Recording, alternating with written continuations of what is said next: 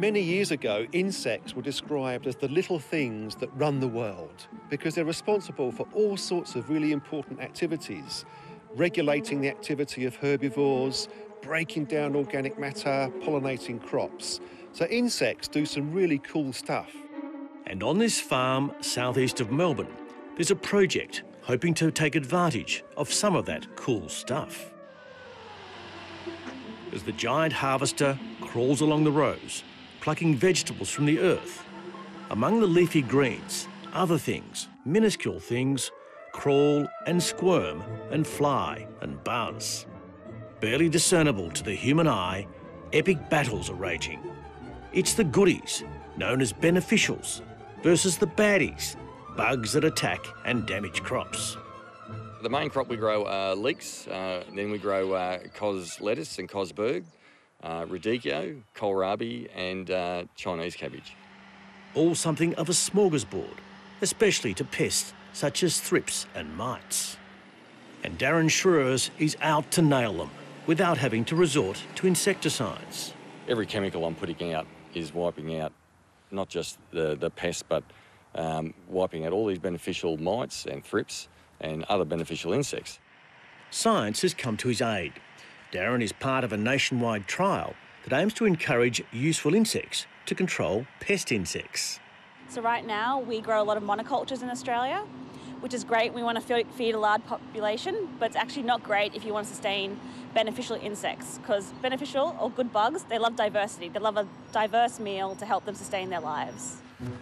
So Darren, this flower strip is looking really good. Yes, it is. Yeah, it's been well irrigated with the crop, and we've given it a light fertilising too, so it's come up very well.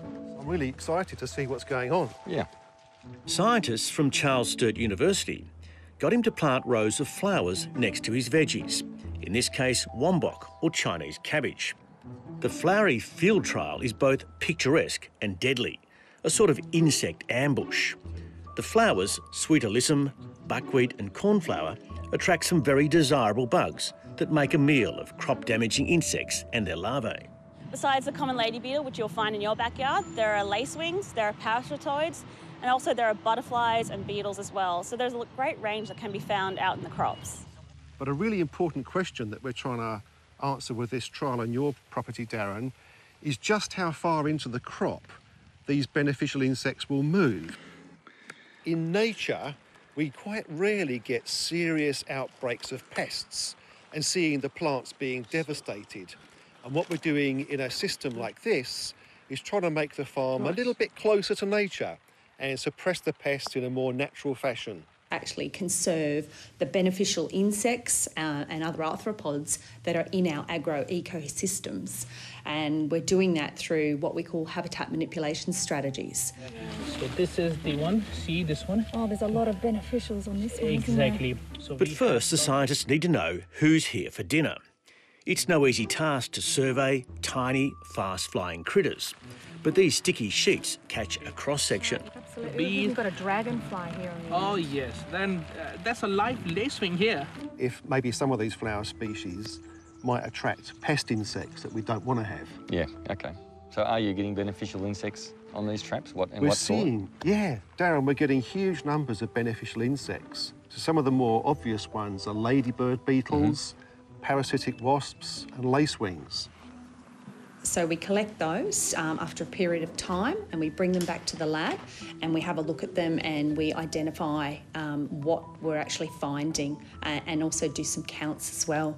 Back in the lab, it turns out that the Schreurs family vegetable farm has an impressive array of insects and arthropods, such as spiders.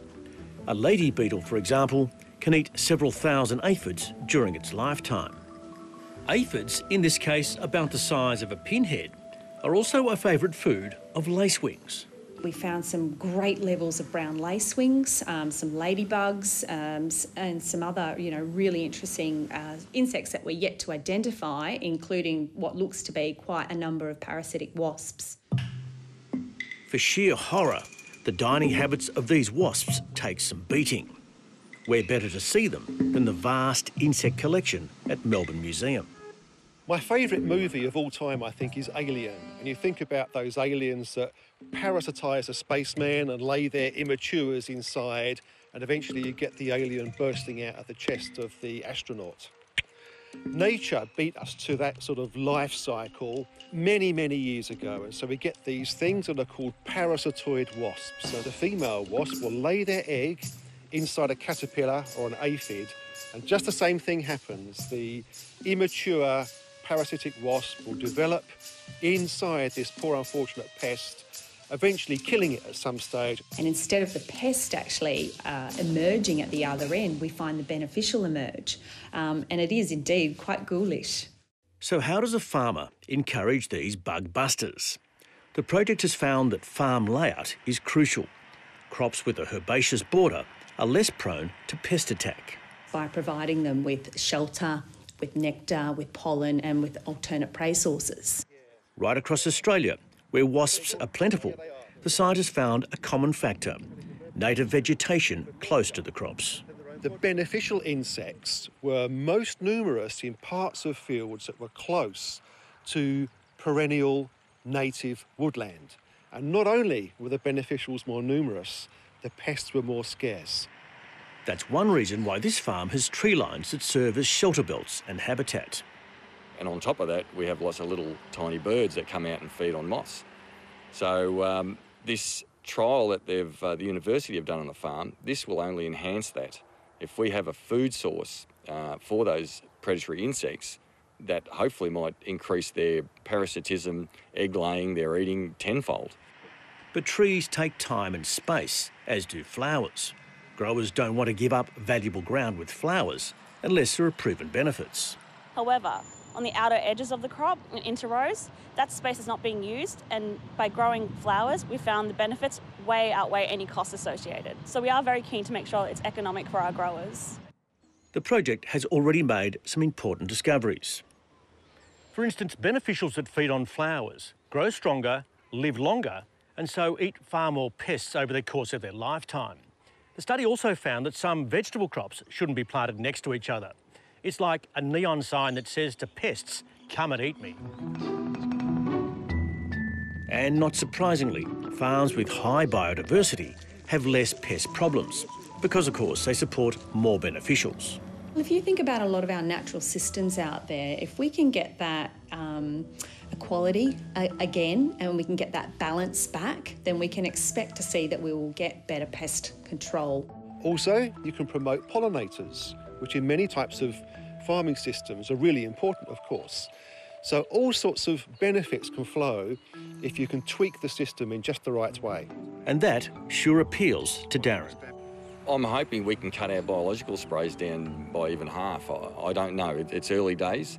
If we can cut that down even more and have a cleaner product at the end, that'll be a bonus for sure. I'm seeing more and more of these critters out in the field. Knowing that they work 24/7, that's a great feeling. It's terrific to see that.